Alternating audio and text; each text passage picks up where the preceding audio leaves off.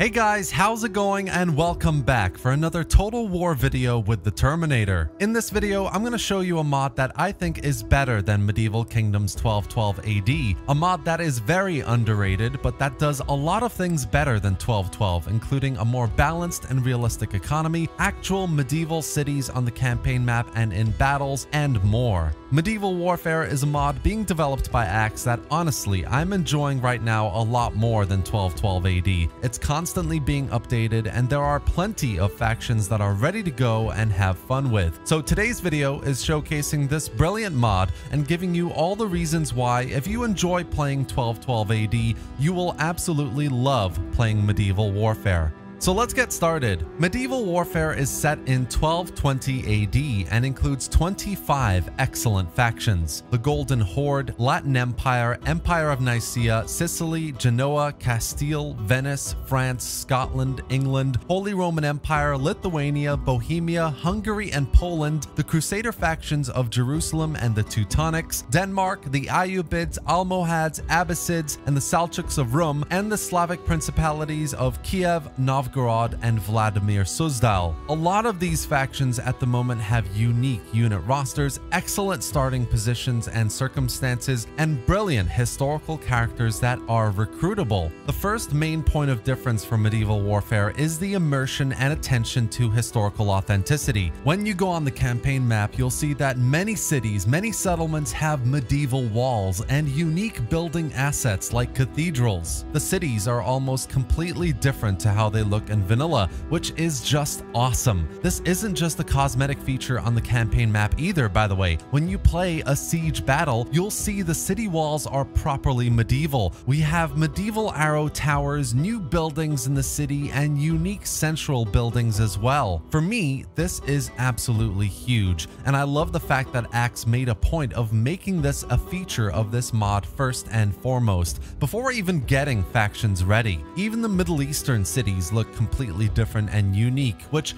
I mean, I know 1212 AD is working on the Western Roman Empire cities right now, hopefully to be released this year, but I don't see this side of the map getting the same treatment for a while yet, maybe even into next year. The immersion this adds to the campaign in Medieval Warfare and to battles as well is immense. It feels more like a medieval mod with this simple yet super important feature. Another great bit of attention to detail here is these recruitable characters. Many of the factions in the mod start with and throughout the campaign get access to unique historical hero characters. Edward the Black Prince for England, William Wallace, a melee infantry specific hero unit for Scotland, or Joan of Arc, a unique general for France. All these characters that on the campaign map provide a unique presence and on the battlefield give your troops specific boosts and just look amazing. I mean, the character models are seriously so well done. Another mod feature that really ups the immersion is unique chapter missions and events. 1212 AD has this to a certain extent, of course, with unique conditions that let you form new empires and some events like the Crusades, but nothing like what AXXXE has done here for Medieval Warfare. As the Mongols, your first mission is to destroy the Khwarezmian Empire.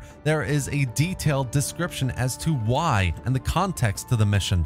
There are also side missions with it, including various troops to recruit, various cities to raise, etc., and all together give you an engaging and immersive direction to take your campaign to. Obviously, you can have a sandbox type playthrough, but this element of historical immersion isn't something you get from 1212 AD yet, and really sets this mod apart. The next reason why I've been playing a lot more Medieval Warfare lately is balance. Unlike in Medieval Kingdoms 1212 AD, it's not easy to make money, and unit recruitment and upkeep is a lot more difficult to maintain. In 1212 AD, it's incredibly easy to start building, trading, and getting full stacks of armies ready to invade neighboring factions. But in Medieval Warfare, you need to be more strategic and think about how you want to invest your money, where to start expanding first, and who to have positive relations with. It reminds me a lot of Divide et Impera for Rome 2 in terms of you can get yourself into a really sticky situation if you don't play your cards right. As England, for example, you pretty much start with cheap levy units and not a lot of income either. If you want to start expanding, you need to focus on building your economy and making friends. And even when you get access to dismounted knights and other higher tier units, they are expensive to recruit and super expensive to maintain. It all starts adding up quite quickly. As a similar faction in 1212 AD, you can pretty much start recruiting stacks of armies right from the get-go,